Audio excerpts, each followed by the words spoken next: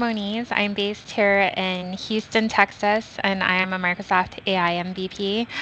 My background is data warehousing and analytics, and I'm delighted to be able to leverage that even further by utilizing the AI Cognitive Services Suite. So I enjoy sharing information about cognitive services as well as talking about extending frameworks to the cloud.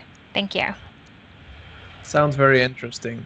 But it's not you who's going to speak today. We have a very new guest today. Hi and welcome, Alicia. Mia, sorry. Hi. Hi, Mia. How are you doing? Hello. Yeah, I think it's like quite wonderful weather today in Berlin, so everything's good. Great. That's nice weather. So here it's awesome weather. Nice to sit outside. Here to learn a little bit. Yeah. Mia, just introduce yourself. Who are you? Hello everyone, I'm Mia. I'm currently work as a data scientist in Berlin. I'm also an AI MVP for 3 years. Later on, I will share some topics about how in our team, like how we deliver our project, and then also about how this goes. Yeah.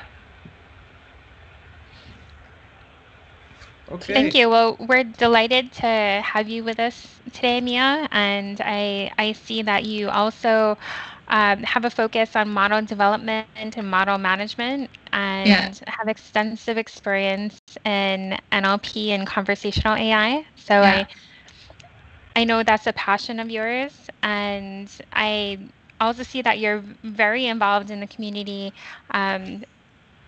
You help organize the Azure Meetup Berlin, the TensorFlow user group in Berlin, and also help coordinate the Our Ladies Taipei and the Azure Taiwan meetups. So thank you for everything you do for the community. Yeah, good. So what are you going to talk about today, Mia? I guess like today's the talk will be about like steps to put your model to production. So I suppose there are some people who work as a software engineer might want to work toward to data scientist position. They would like to know more about how's the project look like. And there are also some people might work as a DevOps, and then they are so new to work with the data science application. So that I think this talk will help both software engineer side and also DevOps people could know more about the data science project. Okay, cool. Yeah. For the live viewers, we have our chat on YouTube. Please use it if you have any questions for Mia. It can be during her talk. Mia, can we interrupt you if there's any questions? Yeah, I think so. Yeah. Okay. And otherwise, it will be afterwards during the Q&A. So Mia, I'm just going to give you the platform, and here you go. Yeah. Okay. So, hi everyone. Today, let's start the sessions today. So this is a bit about myself, that as you could see, like as I mentioned, work as a data scientist in Achilles. And last year I published a book with other 16 MVPs across the world. It's called the Microsoft AI MVP book. You could find it already on the Amazon Kindle. And this year I also co-authored another book with Alicia, which you just saw her. And then this book we co-author also with other 3 MVPs, so we definitely enjoyed the time there. So this book we will probably publish later this year on Manning. So if you stay tuned on Manning Publisher website, you might see our book coming up later this year. And also during the session, if you have any question, feel free to send your questions on the YouTube comment, or after the session, you could connect me on LinkedIn or Twitter. So let's start today's session. So actually for me, like the data science project, usually we go through this 4 big phases, but content like pre-process the data, put in the model, and then put on the cloud, and to talk about the maintenance. So actually, like today, I'm going to talk about when you get the data, how you would know the data is okay with working, or is it still have some space to improve. And after that, after you check the quality of the data, you could see like how this work with reproducible process. That means if you work around with your code, but later on you still have to refactor it to make your code clean and also people could readable to maintenance. And also later on, let's talk about when you talk about the model. When we got the model, it's not only run on your computer, but also we would like to publish it as a RESTful service that people could reach it to RESTful code. And also later on, would like to talk about how to Dockerize your service, put on the cloud, and also some experience that we use in our project to have it more like health check, more stable, and then make the service decompose it a bit so that when there's a more complex process for the model prediction, we could make it a better architect on it. So today's data set, actually, I would like to introduce iris. As you could see here, iris is a kind of like flower. And in the picture here, you could see there are 3 subcategories of the iris flowers. And then you could see there are different kinds of the flower from the color-wise and also from the different size of it.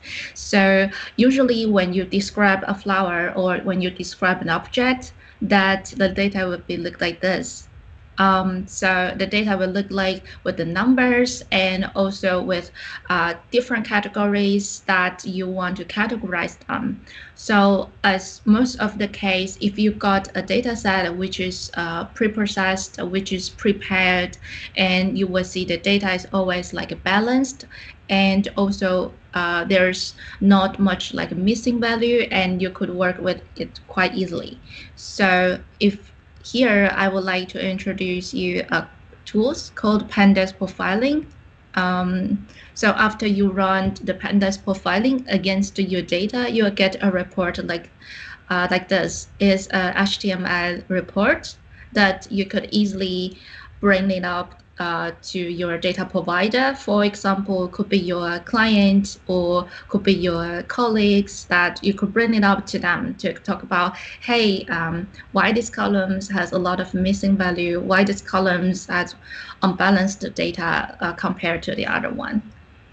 And if this is like an ideal data set, usually you could work with it easily. So as you could see in the screen, if you find a word called like missing or missing percentage, you'll find like a 0 entry of the data as missing value. That means all the data in this data set is quite clear that you could use it. And if you want to see the real world, and this one is the one that I run against one of the data set I currently work on, you could see on your left-hand side, the number of variables will be 27. That means this table with 27 features. And then the observations is like the raw data, how many data that I work with. So you could find the missing cells are 21% of it, and even some of them are like duplicate rows. So you could see basically in the real world, there are a lot of the data, which is like in a mass, could be like miss a lot of data, could be like duplicate with other rows, or people write it unclear, or people write it with typoed, etc. One of the examples that you could see here in the warnings, you could find a column is called has elevator. And this color, you could see like 94% are missing value. So apparently this column is not your good friend when you work with the models. So in this case, you would see on your right-hand side, you will show for each of the columns, you will show some status, like if this missing value a lot comes, if it should reject this column, and if you should work with it, or if it's a school data, let's say. So here I would like to show you also on more detailed level, you could see for each of the columns. So you could see us like visualized each column of it. So if some of you already work with Azure machine learning, you might also feel like quite familiar with this kind of visualization of your data set. I would say is quite important when you work with the data set. You have the first feeling what column you should start with or what you should start working with it. So let me click, and then to see do a small demo on it. In this repository, I actually shared on the GitHub. So then later on, you could go to the GitHub repository to clone this sample code, and you might have to play around with it a bit. So let's see from here. First, you could see from the portfolio. From the portfolio here, you could see actually what I did is I import a CSV data, which is called iris. And another one will be, I would like to generate a report, and the report name is like this. So if you go through with how I wrote the run profiling, it's just look like this. You initiate the profile report objects, and then later on you store it as like this. So if I run it with portfolio, so basically you will see something like the progress bar. You could see like how it goes to correlation, calculation, interaction, tables, mixing value, and some warnings. Later on, you will see like the data, the report will be generated in our folders here. And unfortunately, I could not read the HTML by my eyes. That's checked like here. So after we see the report here, like you will see there's a navigation bar on your right hand side. You could actually send this HTML to your colleagues, no matter it's like a business owner or your data providers, because it was just showing like how's the data's feelings, how do you like this data set. So in this one, I would recommend you to run against with it. And another case I would share you is the one that I run with my own data set, the one that I just mentioned earlier, that as you could see, this report will provide you some of the informations how you could run the things easily, and then you could have a first feeling of your data set.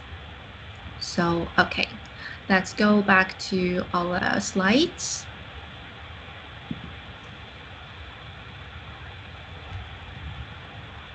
So the next one I would like to share you is about refactoring your code on Jupyter Notebook. I would say this part is kind of important because like I think most of you have the experience use Jupyter Notebook already.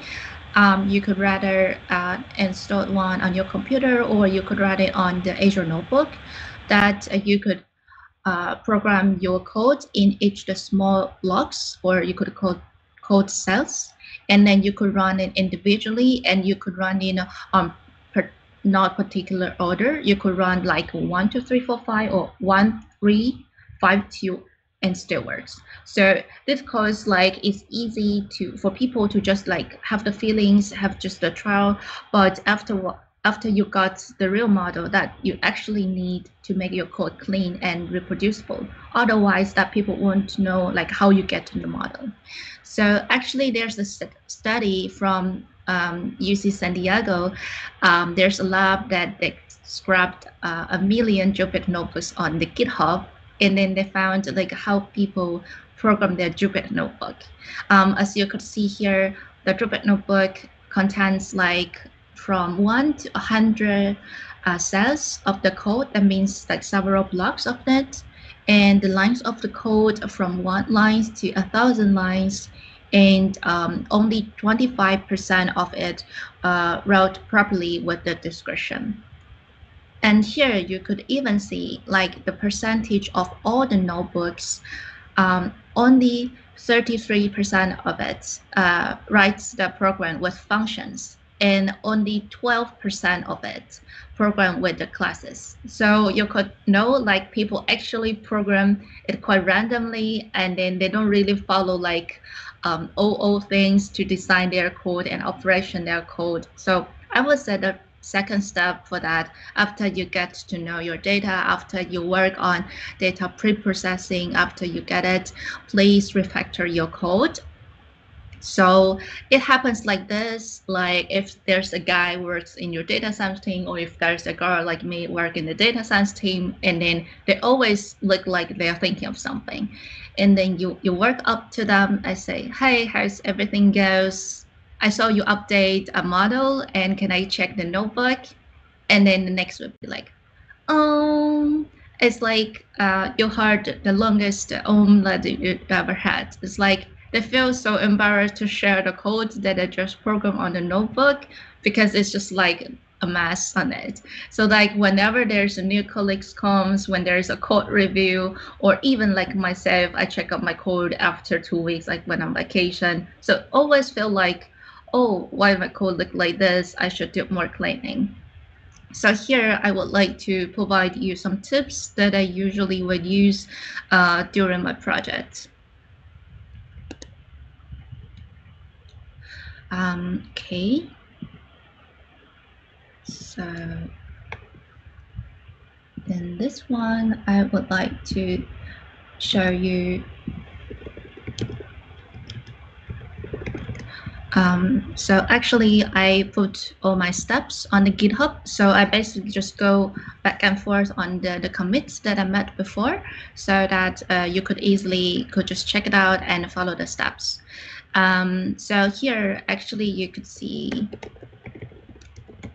if I run a notebook, there's a notebook that I prepared. Usually is a typical notebook, look like a bit mess compared to other scripts for the Python script one. So you could see like in the Jupyter notebook, people always like just run around what they really like. Sometimes they will run one to printing out the data frames or the plots, and sometimes they will just try it out to printing some of the list, and then after that they just code like the models and then train them. So as you could see, like in the whole notebook, you could not see any classes or the methods, and then it's kind of like a typical notebook that a data scientist will work with. So after that, as you see a notebook like this, you might want to remind your colleagues that it would be nice if you could put something together as a method, and then later on we could write test code against it, and then also it's easier to maintain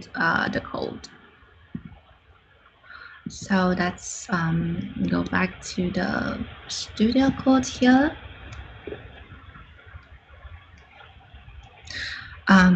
So here I would like to share one of the tools that I mentioned earlier would be like the type hint. A type hint is one of the pre-built functions in Python since 3.5. So that means what you could do is that you could easily check your code with the statistic one. So that's if we just want to write really simple method called add. I want to write an add function and then return me this value. So let's assume that for each of the values that I want to run will be like an integer, not a string. So I would write something like 1 and 2, and then write against it. So it's like 3. And if you write something like 1 plus string 2, you will still get something like, okay,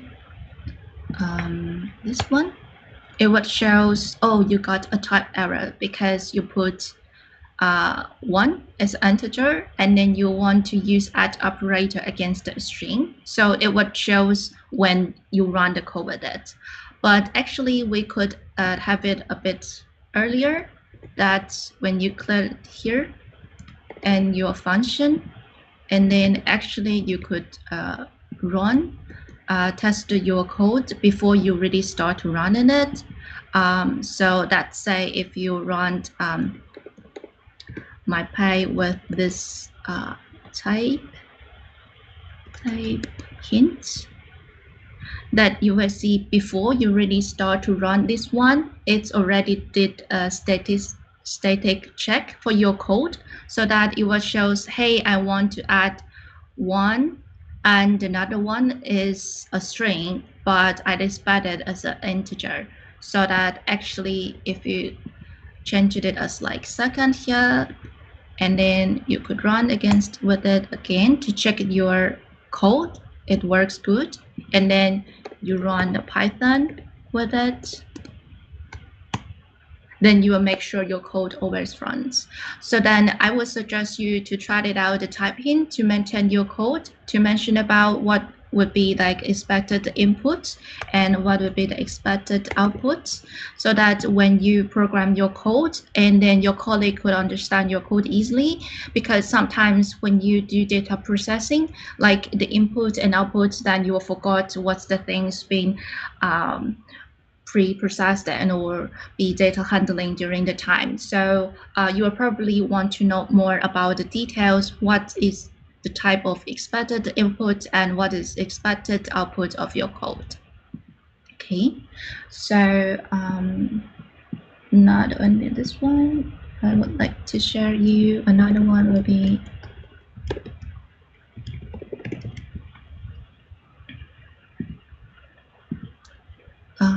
don't save.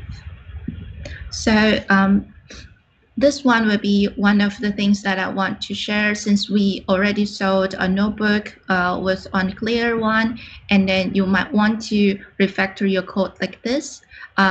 Every process you should process as like a different function, and then mention about what's the input type and then the output type, and later on people could easily will know what should be put in the input and output, and the code would be easier to maintain with some test code against with it. So I think that's the second one that I want to mention.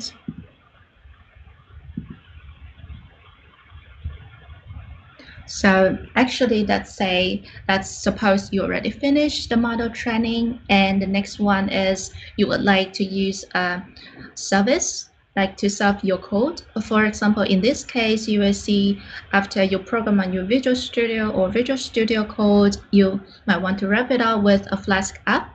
And then the Flask app, after you committed it, and then we could connect to the Azure Web Application. So you could actually deploy there. After you deploy that, actually, I would suggest it as like a really good service that you could work with. So as you could see, one of the case, you could work as a chatbot. So I could share one of my experience. So last year, I went to a hackathon. It's called Voice Chatbot. So basically for me, like I integrate a voice assistant that I just make a backend of it. And then I have the backend of it, and then I link on the Azure service. So after that, during the hackathon, you are able to deliver your product as a real online website, not only runs on your computer, and which is like really works also during the hackathon, because most of the time people will just work around with it. So if you are able to deliver your product or your model on the cloud, it's like you already stand in front of most of the people. So I would definitely suggest you, if you haven't had the experience, use Flask or Fast API, please spend some of your time and then try to make your model work along with the Flask, so that you can serve as a RESTful service. So later on, I would like to quick check on my code. Again. Later on, I have one prepared.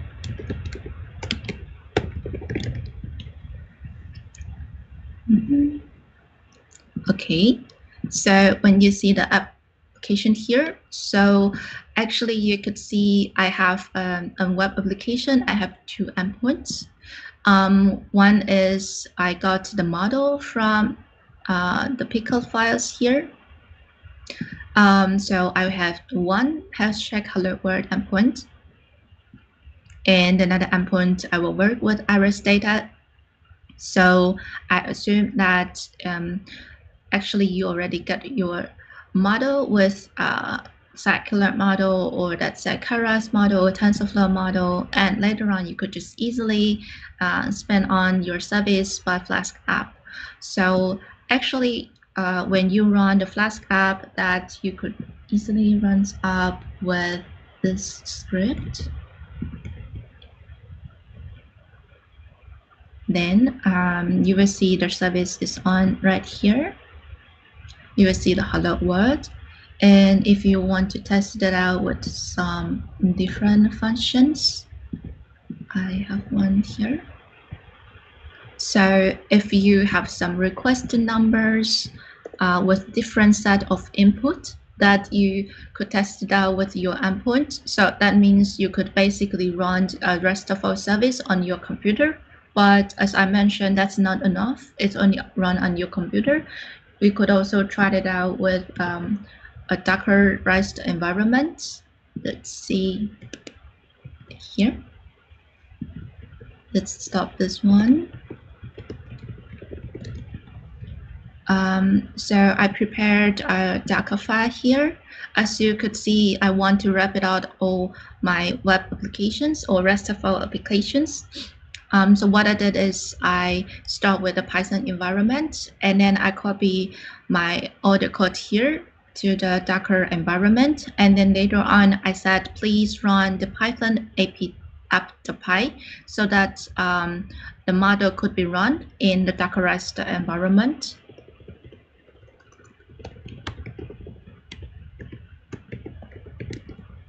So let's say if I build one Docker image.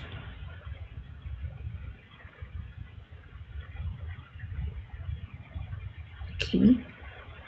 So during the time it's building the Docker image, let's see if there's some ask questions or some comments. No, not yet. Okay. So as you could see, so usually I will suggest you how to structure your project. Like usually people will just put everything as they want in the project.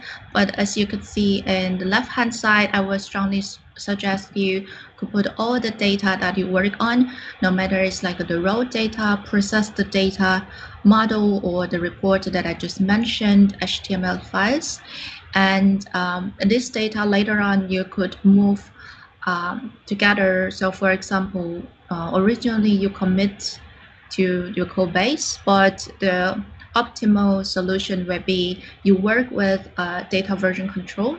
You publish your data with a version code so that later on when you pull your code, you will know which files and which version of these files that you have worked on with the models, so that it's easily for you to work on with that.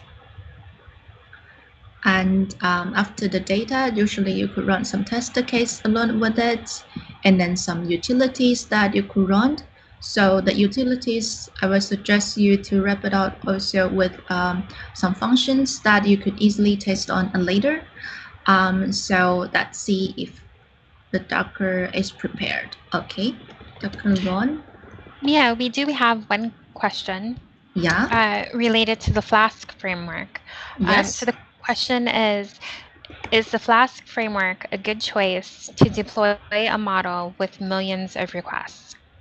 Okay, so I think this is a good question. So basically for the Flask app, once you get a request, and then you would get one request at a time. So it would be better if you work a synchronized way. You have another queue after you got a request, and then you send this request as like a small job to your backend. So your backend could co-work with it.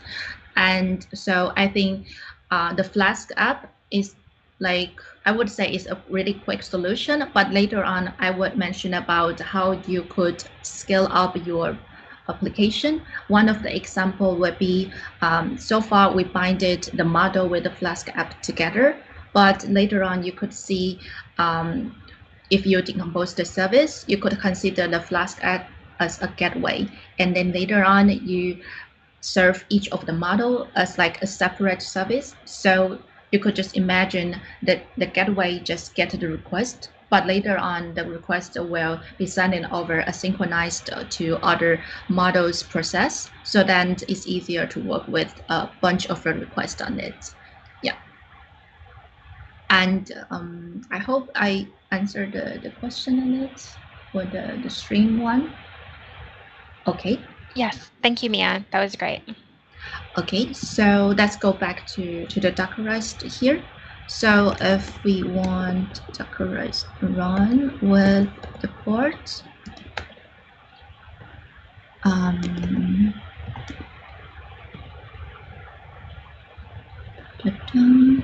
so actually it would shows that you will get a local host model, which should run a similar one, similar behavior as we expect before. So if I get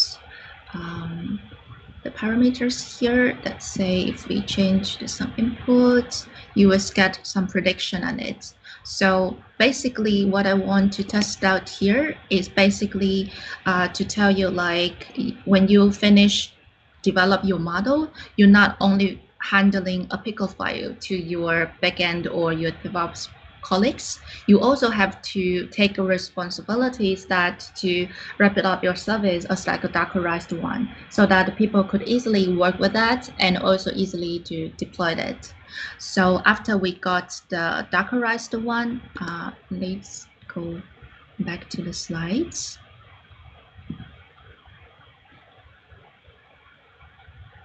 As you could see, like after we Dockerized your app, then actually you are able to put your service, no matter it's like on a cloud or on your client computer, or no matter it is. And then the next one is actually deploy your web applications. So I assume some of you already have the experience work with the web applications. Actually, like, I don't know, maybe some of you already work with it, and then some people may not know this function, which I really loved it, because after you create a web application, you could find deployment center, and then once you click that, you could choose which code base that you're working on. And today's case, I work with the GitHub, and then later on you could see just from like a 3 or 4 clicks that you're able to deploy your service. So let's go to the portal here. So if I want to create a resource web application, and then I created one of it, that's coded, I use an old resource group. It's called Iris AI docking. Okay, and then what our runtime stack will be Python. Right, Python 3.7, and then the region will be West Europe, since I'm in Berlin. So here is almost the thing that I want to set it up and review, create this resource. Create. Just remember that until you click the create, and then you should see something on your right-hand side saying like deployment is in progress, because sometimes I will forget to create. Click the create button, so I like keep waiting like nothing, but please make sure you click the create button and then make sure your deployment is on the way. So let's go to the service. Let's go to the service, Iris AI Talking. Here we got a new service here. As I mentioned, we go to deployment center, and then I go to click with the GitHub, one of the repository, GitHub, continue, and then I take the first one because later on you will see it's kind of easy to just set it up with just click and then select my repository and then the branch. then you are able to go.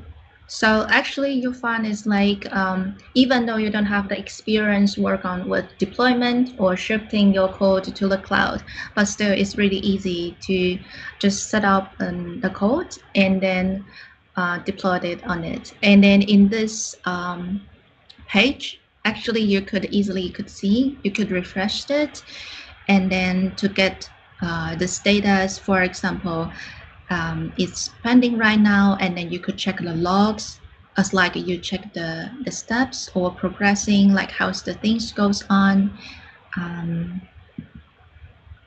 So let's say, I'm not sure like how long it takes for deployment. Usually it would be like within 5 minutes, but just in case, I have plenty of web service that I already deployed it as earlier.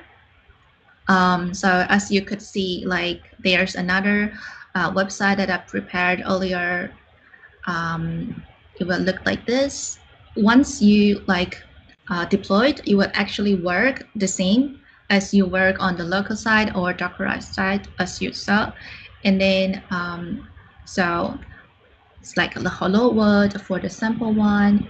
And then if we endpoint for iris, oh, I got this one. Iris AI Talk, Azure Website Net. Let's go. Okay, cool. So basically, once you deploy your service, you are able to test it out just on the fly. And then even you could already send this URL to your friends, say, hey, I actually published an AI model on the cloud right now, test it on your computer.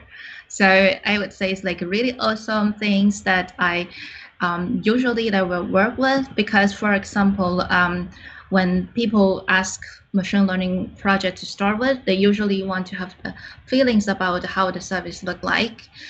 So it's also really convenient if you know how to make a POC or like quick demo for you, what you're working on and what's your model look like, then people will have the quick feeling about how the old things work. Okay, so let's assume another one. Let's go back to see the previous one that's already done.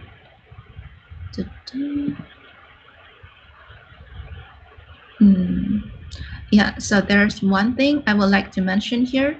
So after you clicked it, and one thing you need to configure will be configuration here. And then you have to go to the general setting. There's a really important stuff called startup comments, because you remember when we wrote a Docker image, we mentioned about there's a Python app, the Py. So Python free or Python. So you have to store it.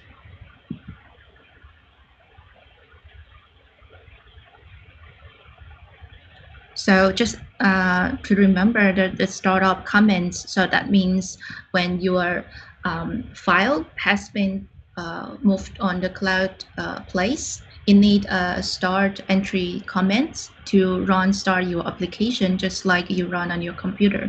So you need to tell that what's the startup comments, and then once you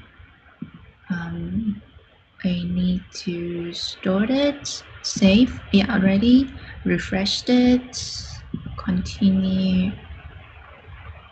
So I will just make sure again that I already stored my startup comments here. And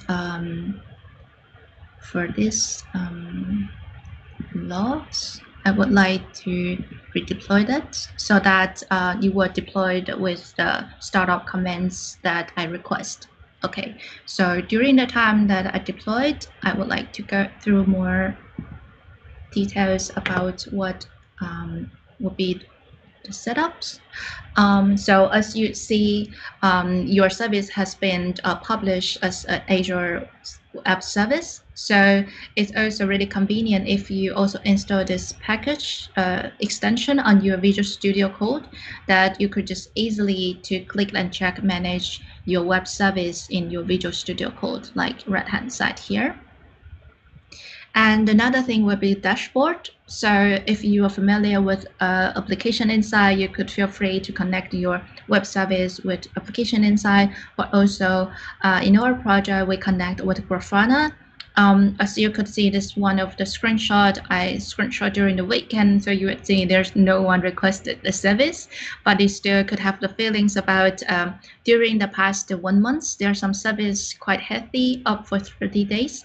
And there's some of them maybe we still tested, we still developed it. So it's not so stable, like 40% uptime or 75% uptime, for example. So I would definitely suggest you, after you deploy the service, you try to find a way to monitor your service to see if it's healthy. And then once it has some errors or had some things that, for example, as people asked questions earlier, if your service got DDoS or got hacked, you will instantly got notified.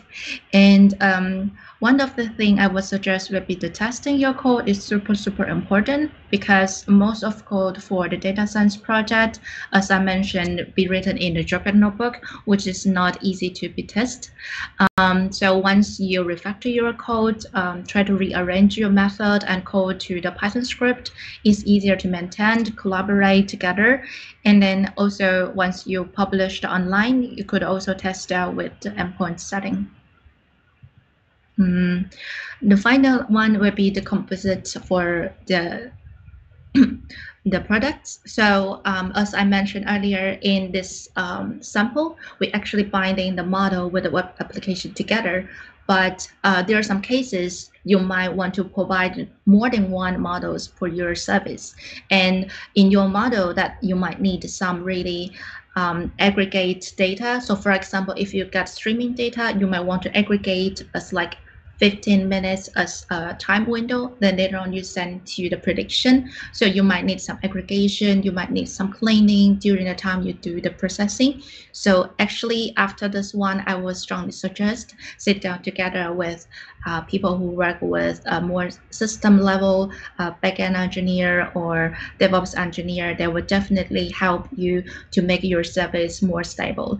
One of the example would be, since I copy my binary file for my model on the GitHub repository, which is not an ideal way. So actually I should store my model on the Azure Blob Storage. And during I used Azure pipelines that I could reach all my blob storage, download my model, which is more secure. And during the time, if I need to reach my other service, I could go with the service connection, or I could store some secret connection string or information on the keyboard.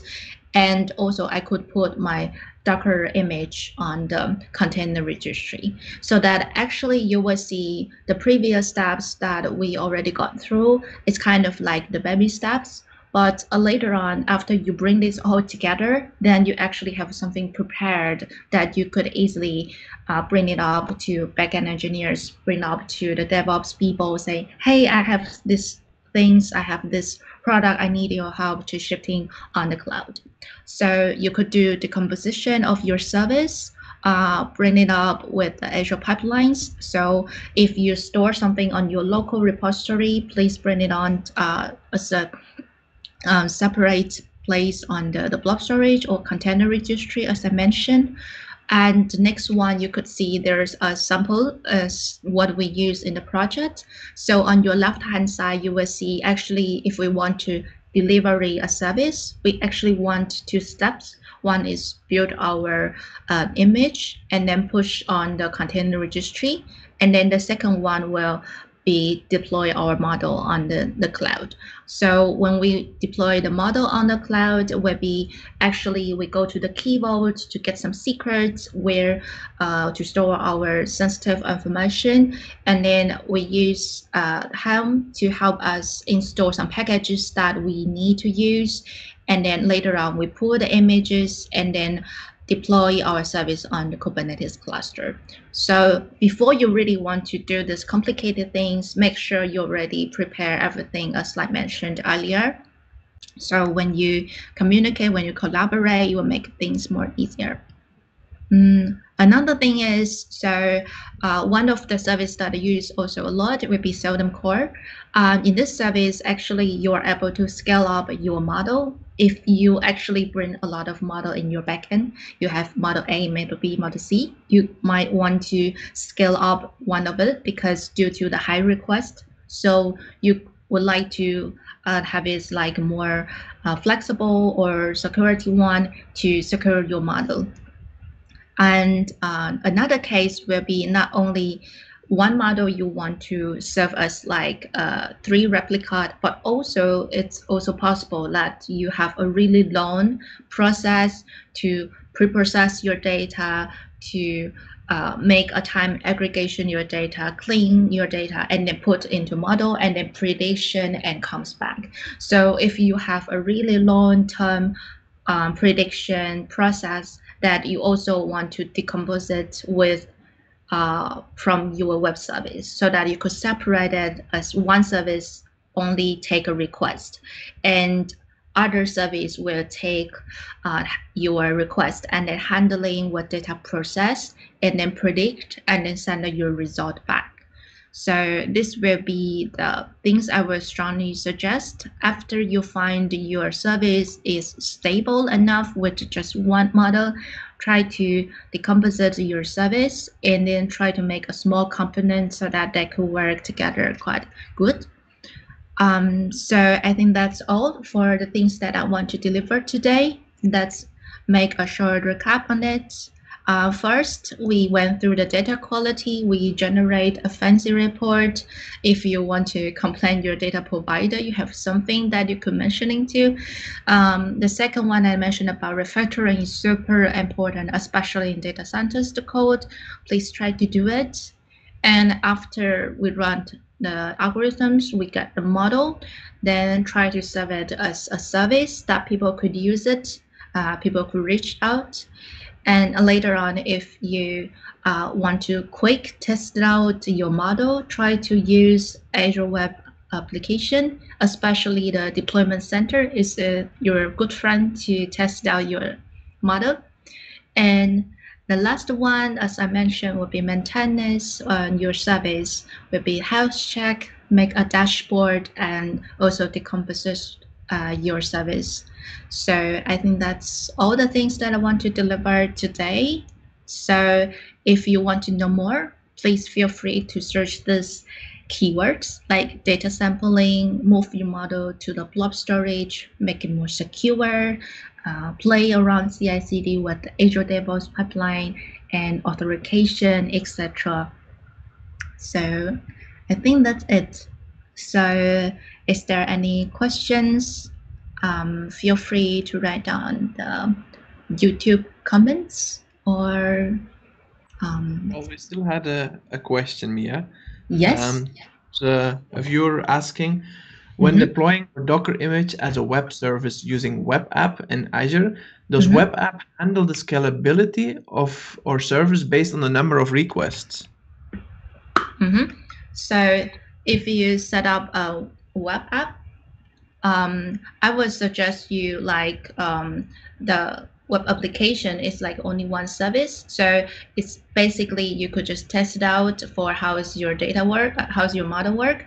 But once, since you know your request will come up a lot of like stream data, really high volumes of requests, I would strongly recommend you to use Kubernetes to set it up because Kubernetes could help you to set up for each of the service that you use. Once it reached 80% of its like CPU or its memory, it would automatically scale out as another service. So I would say the first idea would be just put it out on the internet, but later on, once you know you have the higher request, please sit down together with your like system maintenance designer or like DevOps people. They will definitely provide you a better way to structure your service. Yeah. Okay. And cool. Also, Alicia, do you have any questions for Mia? Yeah, I actually did have a question, and Okay. so You talk about 7 steps, and I know a lot of people start off with just the notebook and the code. Yeah. So which of the other 6 steps is the easiest to kind of get people started into CI/CD and started into productionalization of their code, and because software matures, and people start at one place and then they migrate over to maybe they'll bring a DevOps guy on the team, or a DevOps girl on the team. And so what have you seen as far as the maturation of kind of the dev team and the dev processes, and what steps, like in what order do you see those steps progressing? Yeah, so I think like Alicia mentioned, a really good question would be if someone just start with Jupyter Notebook. So if you just start with Jupyter Notebook, maybe you just start to program, or just start to knowing what is machine learning, what is algorithm is. So then for you, the first things that you want to achieve will be make your code run. And then that's the first things, but that's not a level that people could bring it up together, the code, and discuss. Because for example, you know how your algorithm works as like a service, but from the backend or from DevOps people, they actually don't understand Python. They actually don't know how you process your data like this. So I would suggest the next step would be the second one, as I mentioned, try to refactoring your code and try to use type hint in your Python code, because that would definitely help you to understand your code a bit more better in like object-oriented way. So when people read your code, like when other people try to help you to maintain this from a system level, and then they would able to understand, oh, this function is actually running with this how this run with this process, and then people could actually more understandable what you are doing at the moment. Because I also found it's really important, like from data science people, you want to reach out the system part, like, but we actually don't know much about the DevOps. And from the other hand would be DevOps people really want to help us, like really want to help data science team, but they don't know what the service look like. So let's say the first step, if you want to co-work together, you make your code more clean, so people, if they want to help you work together, it's more easier.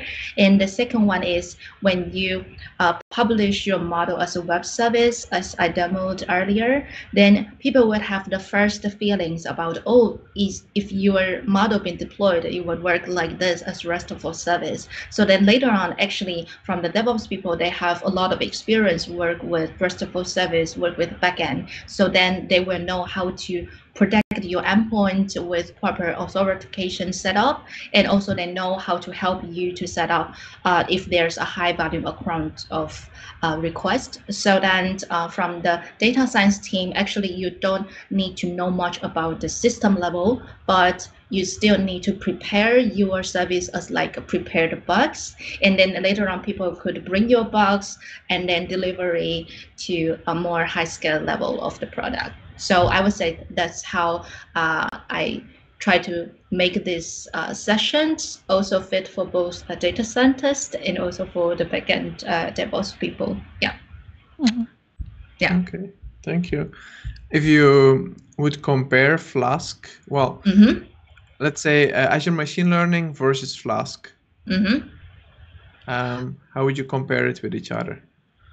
So I would say if you once use Azure Machine Learning, the GUI one, and then you could click and publish it as like a web service. So you would get an endpoint. So for example, you get an endpoint, then you could request an iris, the data, and then to there. So it's kind of like the model itself as a service. So if you use Flask, then you could do some aggregation before you really reach the model. So for example, like if you send me both flower information and cars information as together in like one request, and then I could pre-process it as like the flower information go to the iris model, the car information I go to maybe object detection model, etc. So if you use Flask, then you're able to control like what you want to do, pre-process it, and then go to the Azure ML model. So yes, you still could use the Azure ML model as your backend, but before you still need a service to help you pre-process the data that you got. Because you could imagine like if you are implement a chatbot, like your chatbot, you won't input a message like iris flower 1 2 3 4. You will input like, hey, I got this flower, and then you take a picture, and then your service got like the lawn and then the white of the flowers, and then you send this information to your model. So then you still need some pre-process before that. So I think that's how I use the Flask app in the service. Yeah.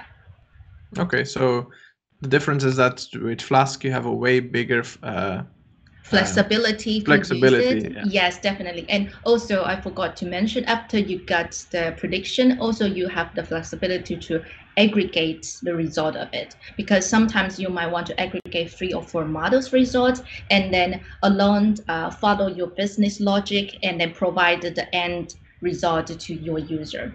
So that's how I would say the Flask app could help you. Yeah. Okay, cool. Alicia and Mia, you guys are also working together on something, right? Yeah. Can you say something about it? You want to start it, Alicia? So Mia and I are very fortunate where we met at an event last year, and yes. ended up being roomies and fast friends. So we've been talking over the last year about collaborating, and it's been great. We've actually been accepted to work on a publication with Manning, and it's AI using cognitive services. So we're both Microsoft AI MVPs, and we're very, very happy to work in the Microsoft stack, and we're very happy to share that with everyone. And we're also collaborating with a few data MVPs. So we're working together with Matt Gordon, Ginger Gran, and Ida Bergen. Yeah. Cool. Yeah. So, Mia, did you want to say more about you can give away all the secrets. I'm fine. Not really, but I would say it's like really interesting, because like when you collaborate the book, you actually learn from each other. Like each of us has different personality and also have different ways of writing. And then also we come from different backgrounds. Some people come from data and some people come from AI. So then you will see like how we see the service, that we actually see different solution behind it. So actually I'm so looking forward to like when I deliver something, people will give me some feedback, and I'm also really interested to see how people's writing. And then I think it will definitely a really great book later on we could bring to the market. Yeah. Cool. I'm looking forward to have a hard copy of it, or even a digital version is fine with me. Mia, thank you very much for joining us for the 4th episode of the Global AI Community AI Talks. Yeah. Next week, Thursday, we'll have another session.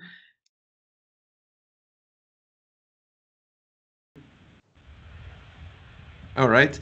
So next week, Thursday, 7th of May. Is that next week? Should be, yeah, 7th May. Right. We're hosting Danny de Klerk. Danny is from Belgium. He's one of my buddies from here. He will be talking about AI for the better. Danny talks a lot about accessibility, and I'm really looking forward to his talk, how AI can help people with disabilities. So really looking forward to that one. Sorry. So Alicia, Mia, thank you for joining me today. Nice to have a co-host. Nice to have another guest. Mia, we hope we can have you another time again. And then in the future, we'll still have a lot of other people would like to talk to. So, well, people, this was the end for this episode. thank you for joining, and we hope we can see you next time again. Thank Bye. you. Bye. Thank you. Bye-bye. Thank you, Mia.